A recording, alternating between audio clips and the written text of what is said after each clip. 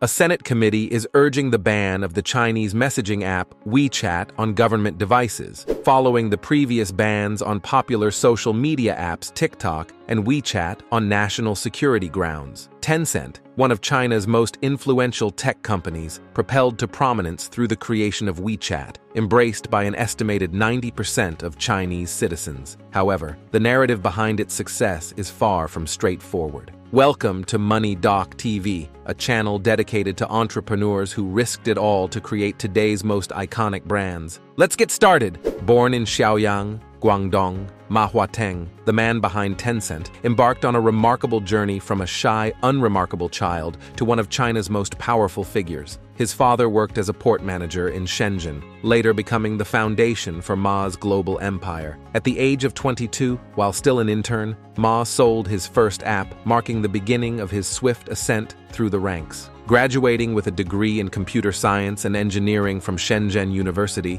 Ma laid the groundwork for his tech career. His journey continued as he secured a role at China Motion Telecom Development, specializing in software development and internet calling services. In 1998, Ma Huateng, along with former classmates from Shenzhen University, founded Tencent, drawing inspiration from the name Tongxiang, meaning galloping fast information. Having learned trade secrets from his earlier experience with ICQ, Ma recognized the vast market opportunity for a similar service in China. Despite earning a meager salary of $360 today, Ma was driven by the vision of creating an expansive online empire. Within a year, Tencent released OICQ, offering services similar to ICQ. However, the strategic move paid off, and OICQ gained immense popularity, reaching over 1 million users within the first 12 months. It became a vital communication tool, particularly in the growing internet cafe culture before personal computers became widespread. Facing an arbitration suit from AOL, which had acquired ICQ, Tencent had to rename OICQ to QQ. To address funding needs, Tencent entered agreements with telecom providers, generating around 80% of its income from these partnerships. Despite these challenges, Ma foresaw the immense potential of Tencent as an internet business. Expanding its services, Tencent ventured into the portal and online gaming space, capturing nearly 3/4 of the market. In 2003, Tencent went public on the Hong Kong Stock Exchange, raising $200 million equivalent to $330 million today through its IPO. Ma's strategic investments in companies like Tesla, Snapchat, and JD.com diversified Tencent's portfolio, solidifying its position in China's business elite. In 2010, Tencent's most famous app, WeChat, was launched, marking a significant milestone in its quest for online dominance. WeChat, with its multifunctional capabilities, would later become a global phenomenon, demonstrating Ma's foresight and Tencent's ability to innovate and adapt in the ever-evolving tech landscape. However,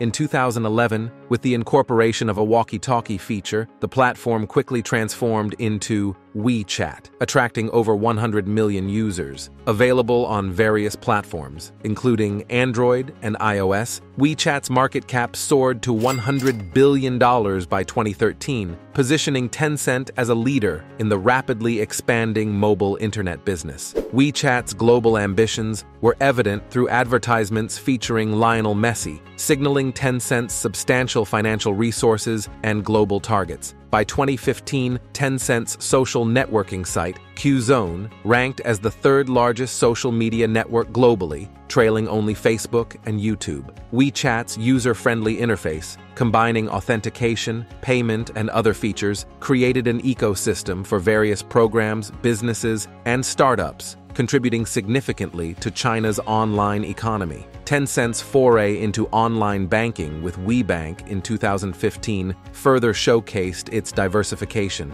In 2017, Tencent surpassed Facebook, breaking into the top 5 biggest companies globally. WeChat's influence expanded beyond social media, becoming an ecosystem for entities like hospitals, visa services, and credit companies. Tencent ventured into the emerging market of online banking, reflecting its bold moves into various sectors. Since its inception, Tencent has demonstrated a willingness to make ambitious investments, particularly in the video game industry. By 2011, it owned over 92% of Riot Games, the creator of League of Legends. With strategic stakes in Epic Games and Activision Blizzard, Tencent solidified its position as the world's largest video game publisher, overseeing globally successful titles like Fortnite, PUBG, and World of Warcraft. Video games now contribute 32% to Tencent's profits, prompting the company to pursue international growth beyond Chinese borders. Despite facing challenges from domestic and foreign adversaries, Tencent remains a global target,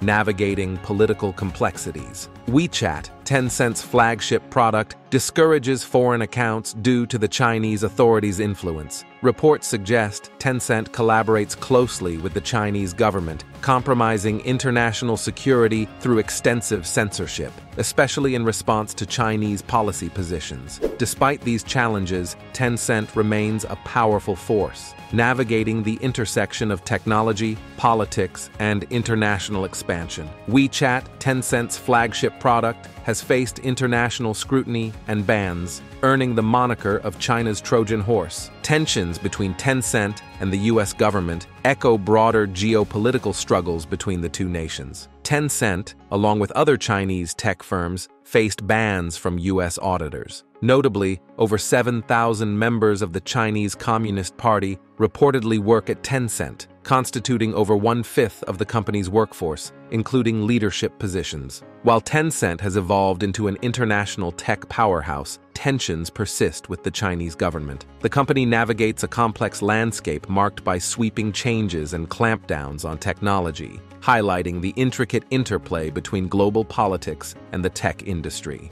As of 2021, Tencent, a Chinese tech giant, remains a formidable force with a revenue of 560 billion RMB, equivalent to $77 billion, solidifying its position as the 20th most valuable company globally, despite a market cap dip to 400 billion. WeChat, initially a communication platform, has evolved into a multifaceted tool for business, travel arrangements, and banking. However, the Chinese government, while proud of Tencent's success, has expressed concerns. China implemented restrictions, barring users under 18 from playing video games on weekdays and limiting weekend gaming to 3 hours, reflecting broader worries about screen time and socialization deficits. Tencent's CEO, Pony Ma, formerly known as Ma Huateng, boasts a net worth exceeding $34.5 billion, epitomizing China's successful business leaders. Recognized on Time's list of the world's most influential people for 3 years in the past decade and a half, under his leadership, Tencent ventures into diverse domains such as cloud computing, blockchain,